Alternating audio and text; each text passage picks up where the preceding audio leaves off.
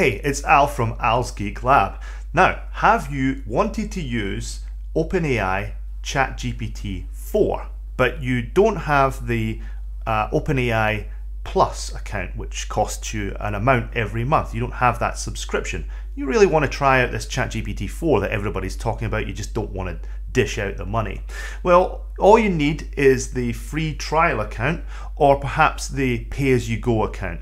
Either way, if you use the pay-as-you-go account, you're probably paying maybe a few cents per month. It's pretty cheap.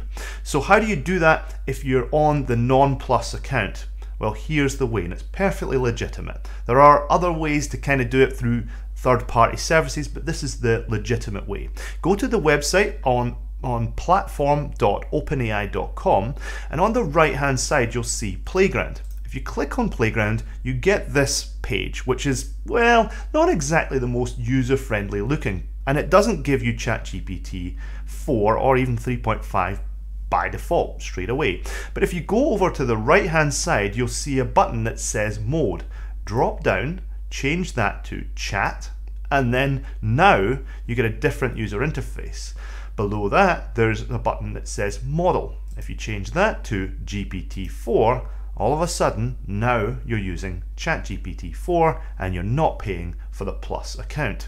On the right-hand side, you can change the slider so you can get a response, which is either by default about 256 characters, all the way up to 2048 characters. So bear in mind that the response you come back will charge you, or your usage will go up based on the amount of tokens that you're using.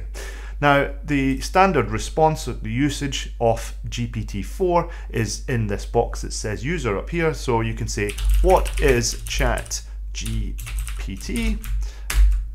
And hopefully it will give you a response which you like. So that's how you use it. Over here on the left hand side, you can also sort of tweak the model and say how it's supposed to give you some sort of response. So you can say you are a robot, or you're a dog, bark at me like I'm a dog, and it will change the response in the assistant. So that's kind of how you would use it, and that is how to get ChatGPT 4 before you actually pay for it in a Plus account.